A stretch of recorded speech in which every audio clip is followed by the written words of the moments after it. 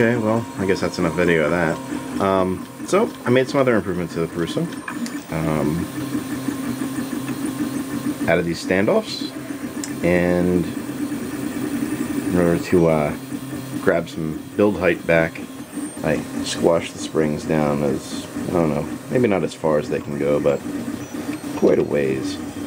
That's actually improved, I think, the stability of the build bed, which is kind of nice.